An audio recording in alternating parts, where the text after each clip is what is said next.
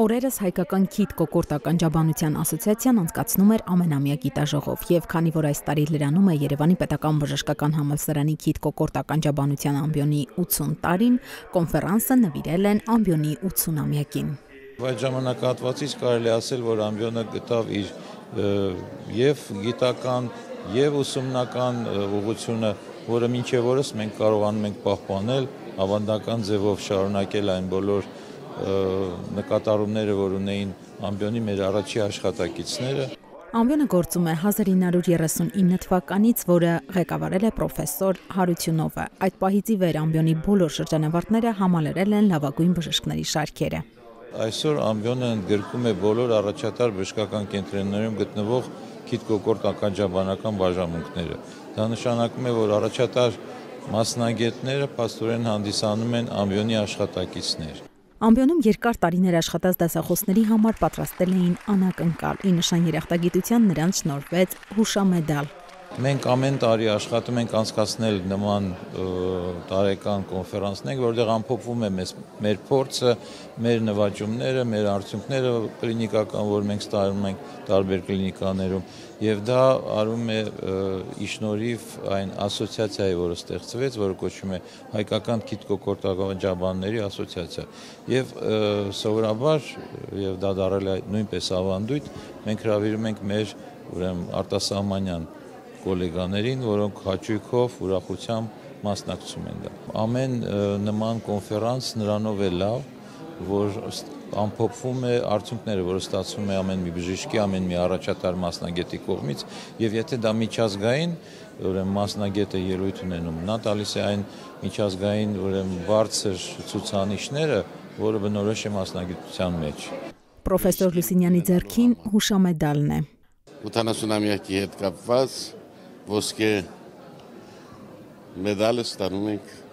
երկարատև աշխատանքի համար, որը մեզ համար շատ մեծ պատիվ է եւ մեծ ուրախություն։ Շարունակենք դաստիարակել երիտասարդ Բակալենյան, սովորացնել բժշկություն, աշխատանքի ձև, էթիկետ եւ բոլոր ատրիբուտները, որը որ պետք են բժշկին ունենալու համար։ Նախագահ պրոֆեսոր Արթուր Շուքուրյանի գլխավորությամբ կազմակերպեցինք այս կոնֆերանսը, որը կազմակերպվում է ամեն տարի քիթ-կոկորդ-ականջաբանների ասոցիացիայի կողմից եւ տարին տարվա վրա մենք զգում ենք, որ գնալով եւ մասնակիցների քանակն է մեծանում եւ կոնֆերանսի մակարդակը ավելի բարձր է լինում եւ հույսով եմ, որ հետագայում այս կոնֆերանսը կլինի շարունակական ամենամյա։ Արտասահմանյան հյուրերն իրենց զեկույցներով ներկայացնում էին սեփական երկրների փորձն ու ձեռքբերումները։ Always very happy to come in Armenia and especially in Yerevan because this is a very interesting international conference with medical doctors from around the world. And I would like to say one thing about Professor Choukurian. I met him for the first time 15 years ago. I visited with an official delegation of my university, the Erebuni hospital, and I found a guy with a political and medical vision of ENT specialty, and you can see today the quality of this meeting. Is like him. And also when you see the cochlear implant program of Erebuni, it's very, very interesting. My lecture was on choanal atresia. Choanal atresia is a particular congenital malformation of the nose,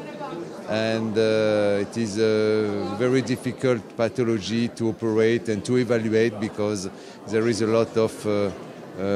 malformation in the same time than the choanal atresia.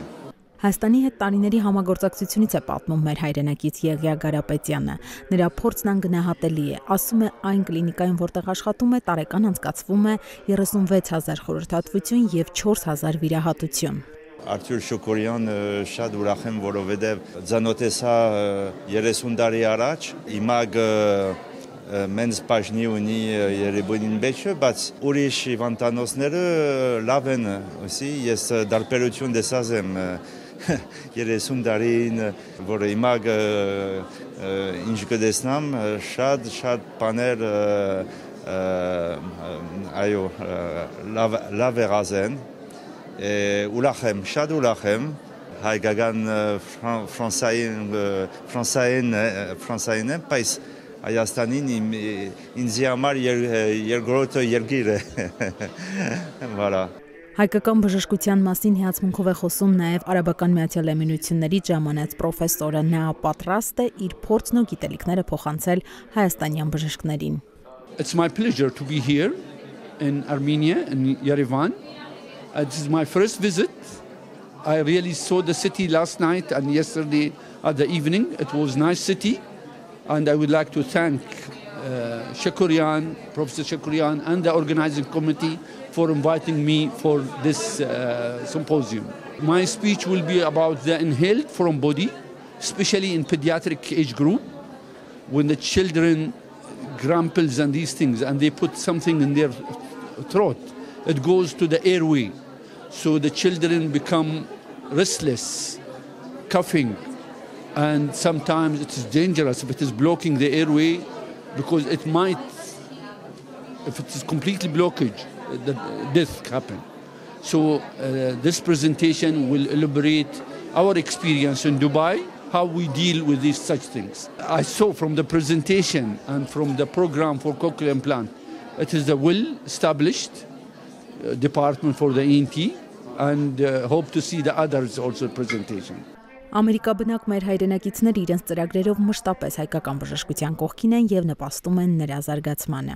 15 տարվա ընթացքում մենք արդեն Հայաստանի մեջ 130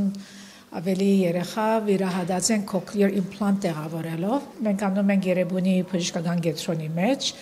Գլխավոր վիրաբույժը դոկտոր Աքիրա Իշիաման է, որ ինքը պրոֆեսոր է UCLA համալսարանի մեջ, բժշկական համալսարանի մեջ, եւ նաեւ Dr. Arthur Shakuriani հետ։ Գիտապրակտիկ նման կոնֆերանսները տեղի բժիշկների համար լավ առիթ են ծանոթանալու նոր մեթոդներին։ Այս կերպ նրանք կարողանում են հաղորդակցվել աշխարհի առաջադեմ բժշկությանը, խնայելով ժամանակ ու ֆինանսներ։ Փորձի տեղայնացումը արտասահմանից եկած մասնագետները լավագույն իրենց փորձով կիսվելը դա մեր բժիշկների համար մեծ կարևոր խնդիր է, որովհետև փորձի փոխանակումը առանց երկրից բացակայելու, առանց ֆինանսներ ծախսելու, ինձ թվում է շատ կարևոր է բժիշկների համար։ Նման կոնֆերանսների անցկացմանը աջակցում են նաև դեղագործական ընկերությունները։ Սա թերևս բժիշկների հետ համագործակցության լավագույն ու քաղաքակիրթ տարբերակն է։ Կարծում եմ, որ նման միջոցառումները շատ կարևոր են եւ բժիշկների համար եւ դեղագործական ընկերությունների համար, որովհետեւ այսօր այս համագործակցությունը շատ կարևոր է եւ կարծում եմ, որ նման միջոցառումների անցկացումը շատ մեծ լումա ունի ընդհանուր բժշկության մեջ։ Սոֆարմա դեղագործական ընկերությունը կրկին անգամ մասնակցում է քիթ-կոկորդ-ականջաբանների ասոցիացիայի 80-ամյակին նվիրված կոնֆերանսին։ Գտնում ենք բավականին էֆեկտիվ նման կոնֆերանսների մասնակցությունը թե բժիշկների հետ շփման հարցում, թե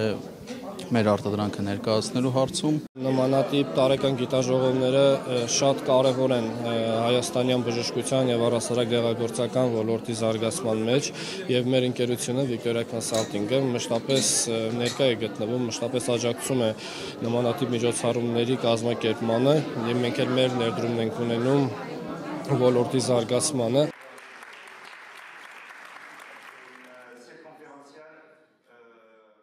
Мы лизоцимы, мы в горле живем. Против инфекций бой мы ведем. Нас атакуют. Но есть лизобакт. Конгениальный для нас препарат. Конгениальный? Значит, родной. Для вашего горла реально крутой. От инфекций горла лизобакт.